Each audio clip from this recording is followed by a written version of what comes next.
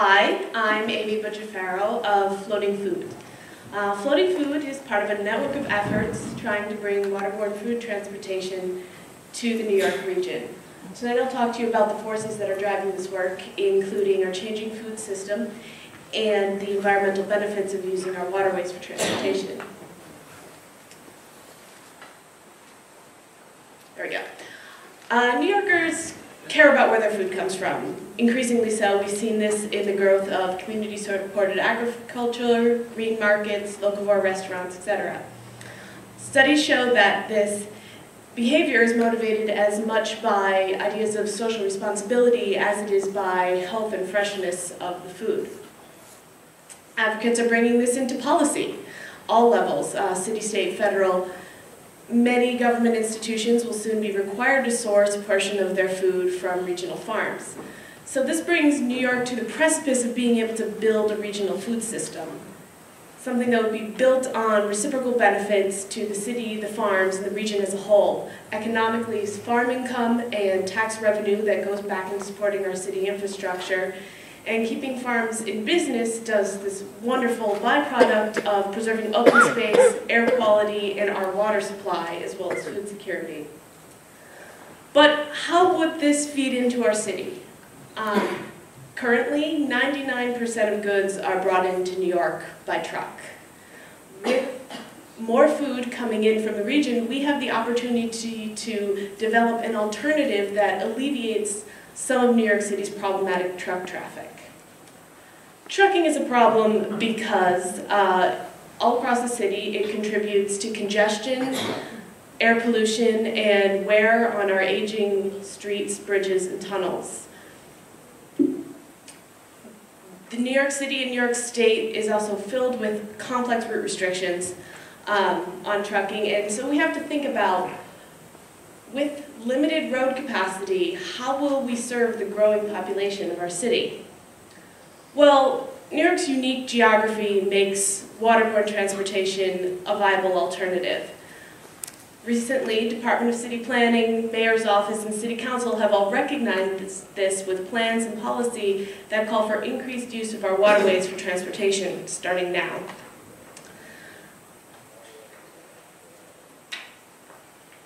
Okay.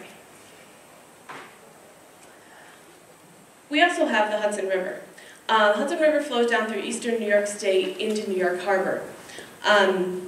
Historically, this river has been used for moving all kinds of goods, including food. Presently, it's used primarily for things that are too difficult to move over the roadways, such as the materials we use to build our city and to fuel our power plants. This is short sea shipping. Short sea shipping is cargo being moved along the coast or through inland waterways, usually within the same country or continent. It's defined by the relatively short distance traveled and represents an alternative to an overland route.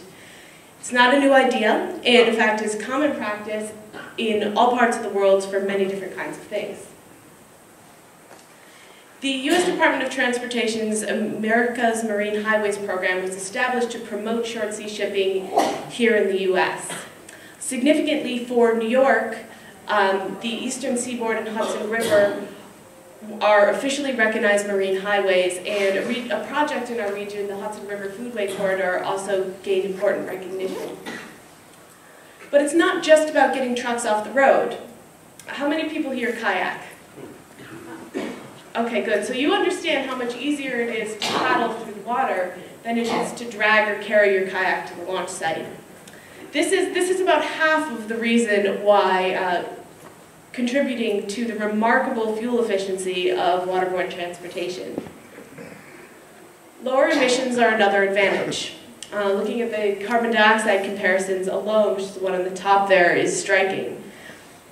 Also, as new green technologies are rolling out, short sea shipping will become an even cleaner and greener alternative. Technology like hybrid vessels and hybrid refrigeration containers, cleaner fuels, higher engine standards, and clean port technology. So what will our marine food highway look like?